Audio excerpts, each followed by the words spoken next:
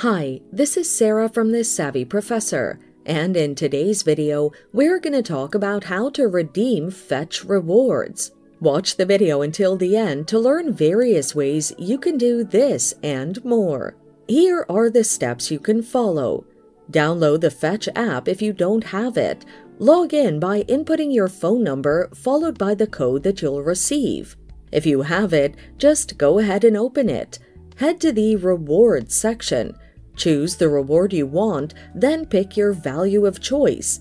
Then click on Get My Reward. Remember that most rewards require a minimum of 3,000 points. You'll have to be patient for 72 hours for your reward to get processed. Once you receive a notification that says your reward is ready, go to the My Reward section in the app. From this point, you'll have to activate the reward by doing exactly as instructed by the vendor. If you do not complete the activation step, then you cannot use the reward. And there you have it. You can use the steps mentioned to redeem fetch rewards. Thanks for watching. Till next time.